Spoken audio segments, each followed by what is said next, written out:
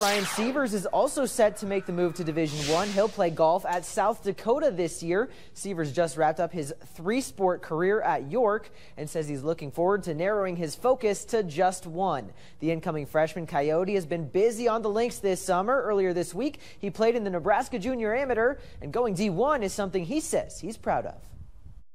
It's always been a dream of mine, just in any of the sports I've played. I've always been a three-sport athlete, and just, golf, I love it. It's a great sport to play in college, and I'm excited for it. Gaining confidence to get there, just kind of getting some momentum going into it. It's going to be a fun time. I'm excited for it.